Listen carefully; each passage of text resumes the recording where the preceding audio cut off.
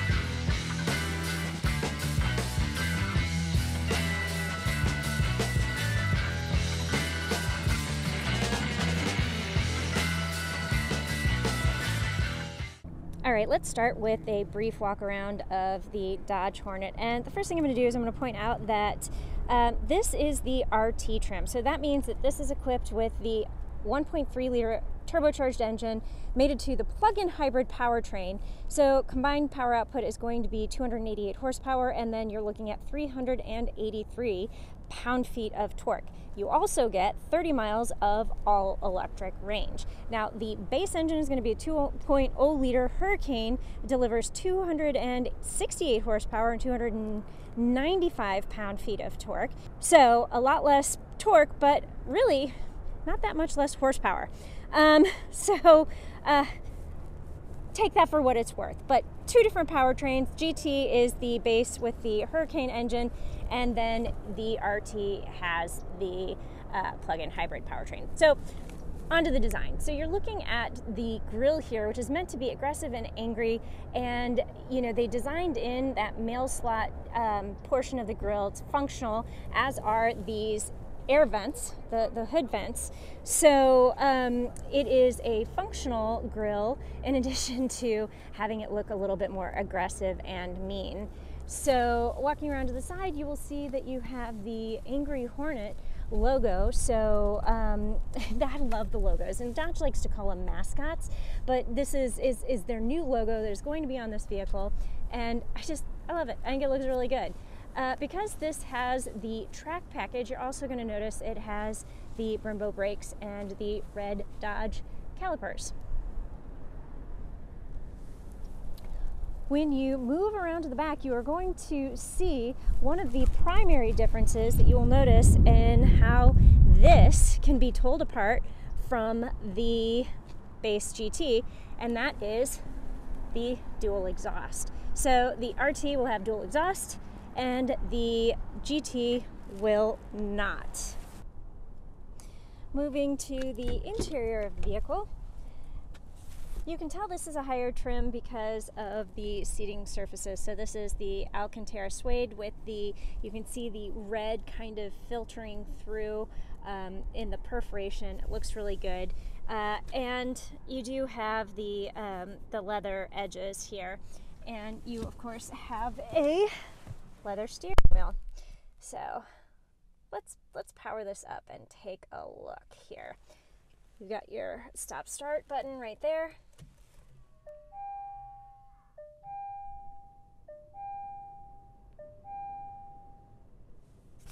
Because this is the plug-in hybrid version, you are going to have some different gauges, because you'll notice right here up at the top, it says that it's ready to drive. It's so quiet.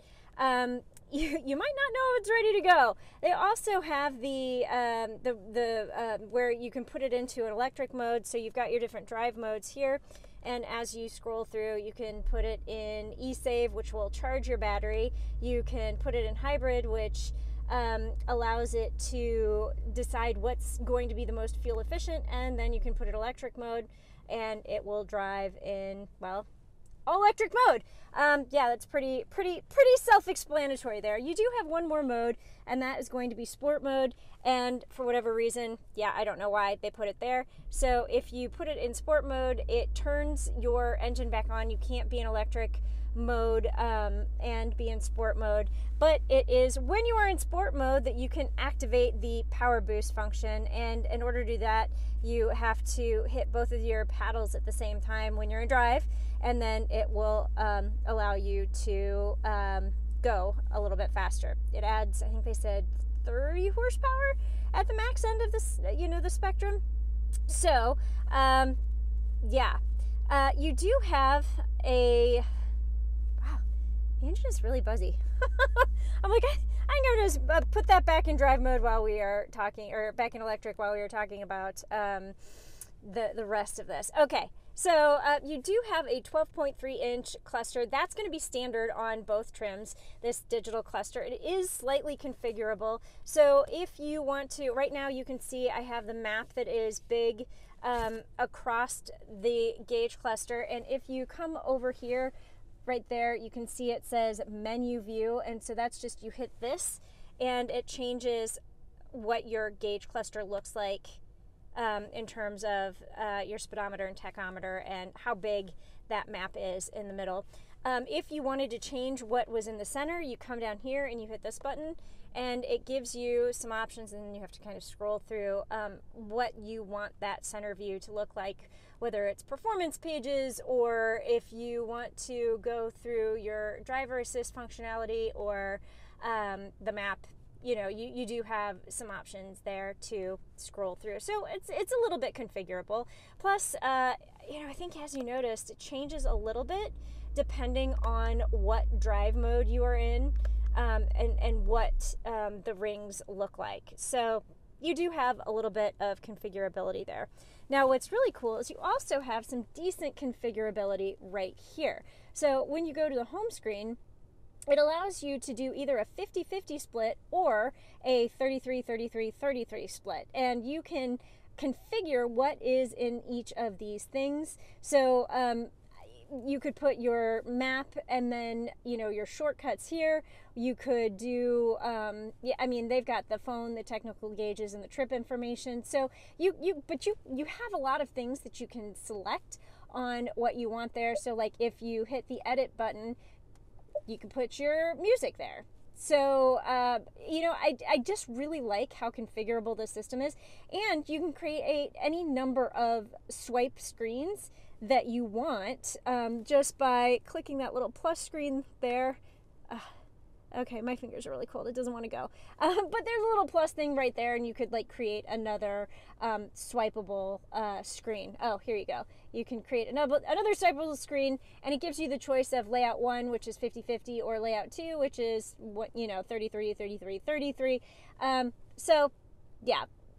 I like the options. I will say, when my fingers are cold, it's kind of hard to hit some of these things. So if you want your HVAC controls, I was actually going for the heated seat when I hit that. So I don't want the heated seat. I want the heated steering wheel.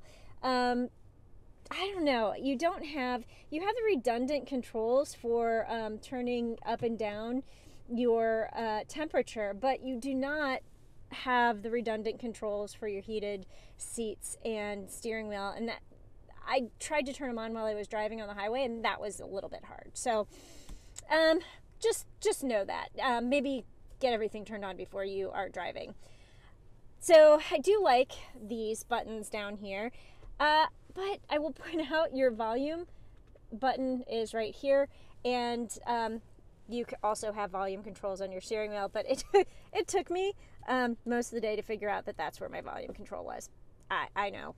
Silly owners wouldn't have that problem. They know it from the beginning, or they'd get used to it, but that just doesn't seem terribly intuitive to me. And that also tells me that my husband's going to mess with my music, and I don't like that either.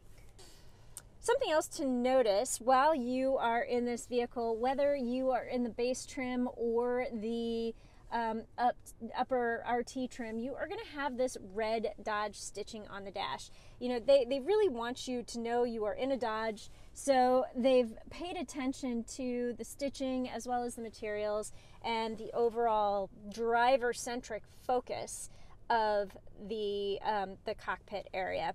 And by the way, if I haven't mentioned it, this 10.25-inch screen, also standard, as is wireless Apple CarPlay and wireless Android Auto. The wireless charging is available on your upper trims, not standard in your base GT. All right, hopping in the back seat, I wanted to show you that even though this is a compact SUV, I think that there is some pretty good space back here. Okay, obviously somebody who's taller than 6 feet, probably not going to be really comfortable in this space. But the seat bottoms point up a little bit, which means that actually my feet are kind of dangling. So there's good thigh support for somebody who's taller, and you probably have about 6 inches between my knee and the back of the seat, and this is in the far back position, so that's good. And this is soft, so if somebody taller was, you know, kind of pressing their knees against this, they wouldn't hurt their knees. And yep, me and my size 5 shoes have some decent foot room too. But what I really like about this, you're in a compact SUV, and hey, look at that, you have air vents back here. We haven't seen that a lot lately. You don't have a lot else. You don't have climate controls and you don't have heated seats, but you do have USB-C and a USB-A charge port in addition to the air vents. So I don't know, I guess you can't have everything, but I do like the fact that you have air vents back here. And I will point out that you have this nice Alcantara suede material, and the seats themselves are well padded and fairly comfortable. One more thing you've got going on, if you're only seating 2 people in the outboard seats, you do have cup holders with a little pad that will help hold your smaller bottles in. So that is just a quick look at the interior of the Dodge Hornet. I want to do a quick transition from the plug-in hybrid RT model over to the GT, and I'm going to start my transition with looking at the cargo space. So this is the cargo space for the plug-in hybrid, and as you can see, yep, this is what you're dealing with. And when you lift this up, you've got battery bits under here, and this is going to hold your charging cord, and then you've got a tire inflator kit. But you have some storage taken up by the electrical bits, and this is in the RT plug-in hybrid. So you do lose a little bit of cargo space in this model.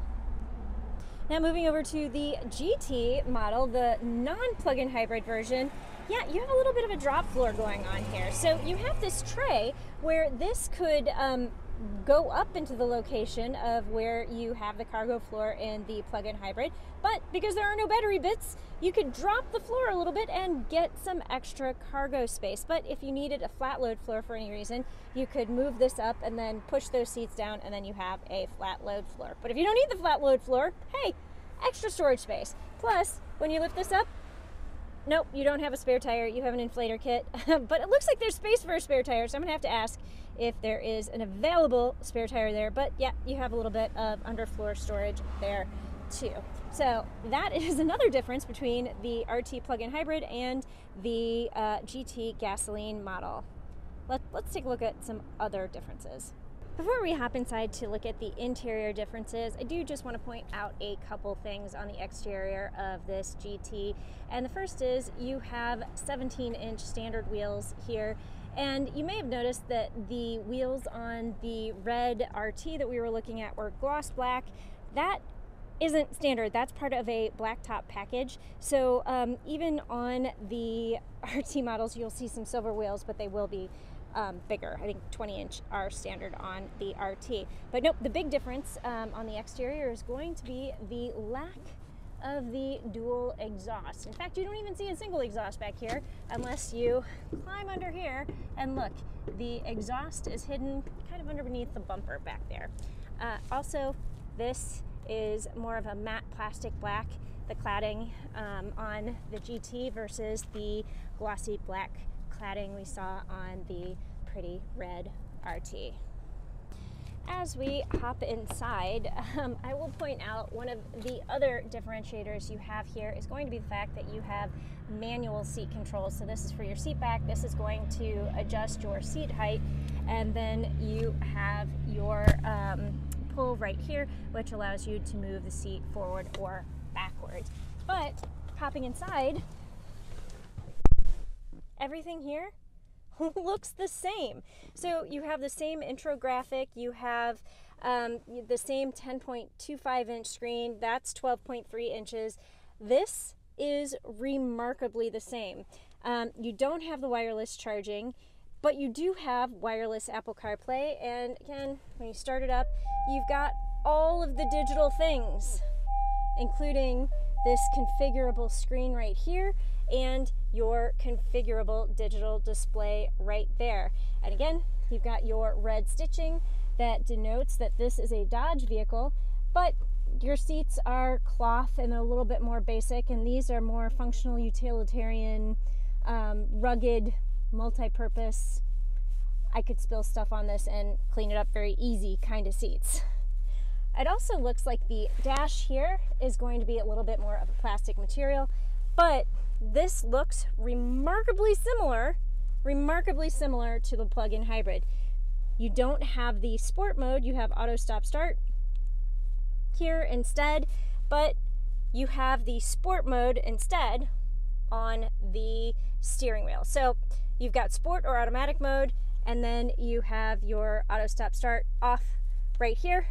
And yeah, otherwise, this vehicle looks pretty much the same. And I like these cloth seats. So yeah, the exterior, minimal differences. Interior, minimal differences. Lots of good tech, lots of good standard safety features, including blind spot monitoring and the adaptive cruise control. But you don't get the tech package on this, and you don't have navigation, so you have to use your Apple CarPlay, which wireless, again, it's wireless, thumbs up. So yeah, that's it. That's what I got for showing you the walk around of the RT and the GT trims. It is now time for me to get into the 5 good things and the 5 bad things on the Dodge Hornet. And we'll just start with the good stuff. And I'm going to tell you, thing 1 and thing 2 have to do with the powertrain. I really like the base engine. So the 2.0 liter Hurricane engine, turbocharged, 268 horsepower, thumbs up. That is a really well-powered engine for this vehicle. It makes it small, maneuverable, peppy, aggressive, all of the good things, and it drives like a Dodge. I love that. On top of that, then you add in the plug-in hybrid variant, and yeah, it just gets better. So in addition to getting 30 miles of all-electric range, you get a little bit more horsepower and a lot more torque, and it makes this vehicle more quiet and even more fun. So I love the fact that you have both options. You can choose whichever one you want and go for it. So the Tonale, the Alfa Romeo Tonale, which is also built on this platform, only gets the plug-in hybrid. Dodge Hornet gives you both. So that is thing 1 and thing 2. I also like all of the standard safety you get on this vehicle. So you have standard blind spot monitoring, and you have standard adaptive cruise control. Those are really good things, and a lot of vehicles that are in the compact class don't have both of those things as standard. Number 4 on my list is going to be the fact that you have wireless Apple CarPlay on a 10.25 inch screen. I love wireless Apple CarPlay, and it doesn't bother me that it doesn't have wireless charging, because really, frankly, when I'm just driving to the grocery store, I don't need to plug in. So wireless Apple CarPlay, yay. And the fact that, you know, if I'm taking a longer road trip and I actually need to plug in to charge, who cares? Now, the 5th thing that I like on this vehicle is more of a styling cue, and that is going to be on the exterior, and that is the light bar that goes all the way across with the Dodge logo that is also lit. It's a silly, stupid thing, but I am a sucker for cool lighting graphics, and yeah, that does it for me.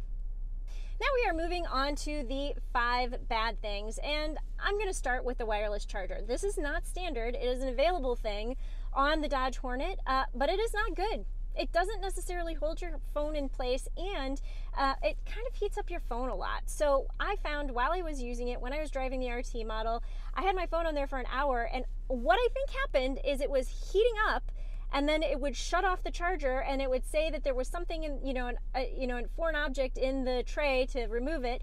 So I'd take my phone off, put it back on, it would charge, and then it would shut off, and then it was this whole cycle. So it would charge for a little bit, and then all of a sudden it just stopped charging, and I think it had to do with the fact that the wireless charger was overheating my phone. So that is thing number one. I don't like it. If you're not going to have a wireless charger that works in a vehicle, just don't bother.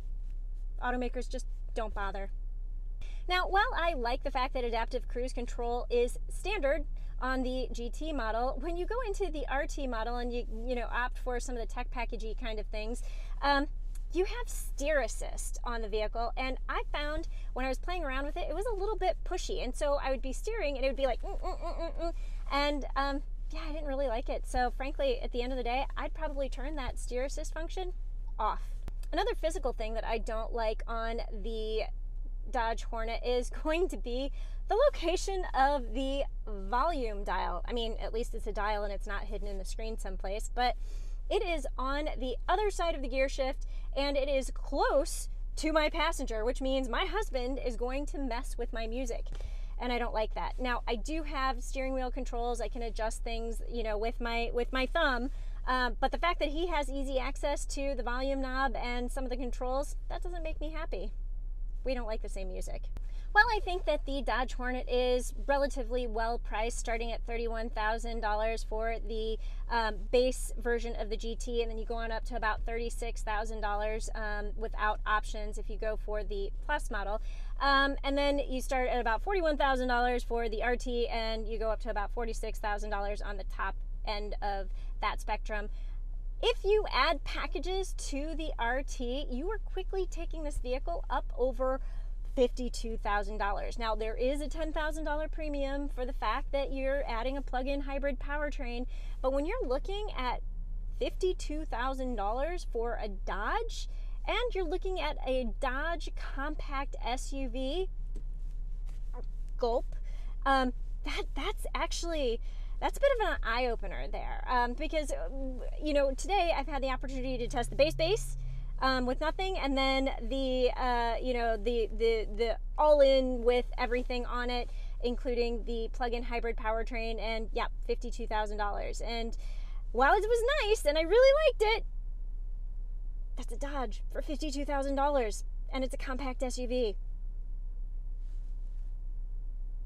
Now, the final thing that I don't like on this vehicle is, it may not matter because this is just where we are in our life, but the Dodge Hornet is a Dodge, and it drives like a Dodge. It feels like a Dodge. It's peppy like a Dodge. It handles like a Dodge. It's good like a Dodge, except for the fact that there is no Dodge engine sound. So you don't have that the rumbly in your tummy that, you've got 4-cylinder engines here, but it just seems like they could have done something with the tuning of the engine, tuning of the exhaust. They could have piped some sound in. I don't know, maybe that's controversial too, but they could have done something that would have made this sound like a Dodge. This doesn't sound like a Dodge. It's like a Dodge in every other way except for the sound, and that is the final thing that is on my do not like list. All right, it is time for me to give you some brief driving impressions, and I feel like I've been saying this a lot lately, but first impressions are favorable. Dodge has done a really good job of making this look like a Dodge and making it drive like a Dodge. Okay, maybe it doesn't sound like a Dodge, but if you got everything else, it's kind of winning. I don't know. It depends on your perspective. But we drove for a really long time on twisty bits, and this handled them very well. It felt much more like a car than an SUV, and definitely felt like a Dodge. I like the way the interior looks. I like the technology. I like the base price point of $31,000, and the seats are actually comfortable too. The one thing I would say for somebody with a petite driving position, the one thing that might be a little bit hard is this A-pillar is a little bit chunky, and that combined with the fact that the side mirror is mounted on the A-pillar creates just a little bit of a blind spot out that window. But yeah, that's all I got. So if I had to summarize this vehicle in a sentence, I would say this is a great new vehicle from Dodge that looks like a Dodge, drives like a Dodge, and has some fun driving dynamics with a great base price. All right, that's it. That is all I have for you on the Dodge Hornet. But wait, yep, there is that one more thing. There is that secret that I have to show you, and it is an Easter egg that the designers have put on this vehicle, and it happens to be right here. So if you look in the R, like right at the bottom of the R, and I'll give you a close-up. If you look right there, yep, there's a little Fratzog logo, which is signifying Dodge's move towards electrification. So, yeah, that's it. That's my secret. Thanks for sticking with me. Hopefully you aren't terribly disappointed, but that's what I really have on this vehicle. Be sure to check us out on the web at pickuptrucktalk.com, and I will see you down the road.